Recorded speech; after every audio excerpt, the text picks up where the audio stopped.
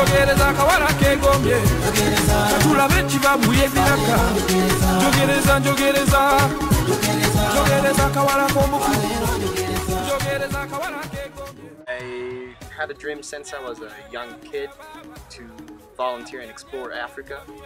I was always fascinated by the cultures, the wildlife, the music, and the raw environment that is this continent. You meet a lot of people that always say that they wanted to come to Africa to make a difference. Africa is a huge continent, and there's so many NGOs to choose from. It's easy to sit in my comfortable home in Australia and be like, oh, I wish I could make a difference, I wish I could change lives.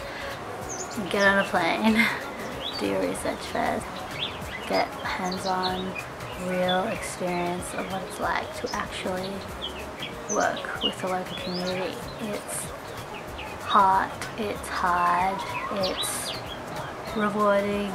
I chose to do my volunteering with Project 10 because this project, as I found it, know what he's doing and he works in the community and with the community from inside. We're very much welcomed here. They're very open, they're very willing to work with us. The volunteering program is 3 months in different fields, from education to public health, women empowerment. Right now in the health project we have volunteers working together with various local clinics and hospitals to combine health education together with clinical medicine. Education for the children on the importance of washing your hands and drinking clean water. My favorite part of the program is definitely the work itself.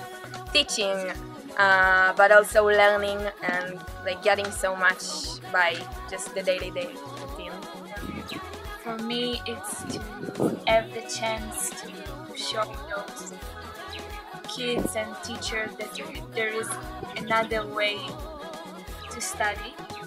They have a really robotic way to pass the material, and it's amazing for me to show them an informal way to pass the material by activities,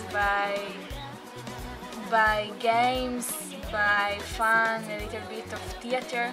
Work in formal schools as teachers and teacher aides, work at informal or half-formal schools in the slums of Kampala.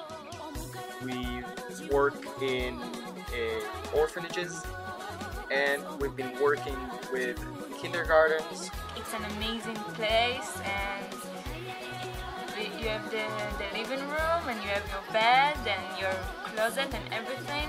In Shabbat we make the food and we make a really big dinner.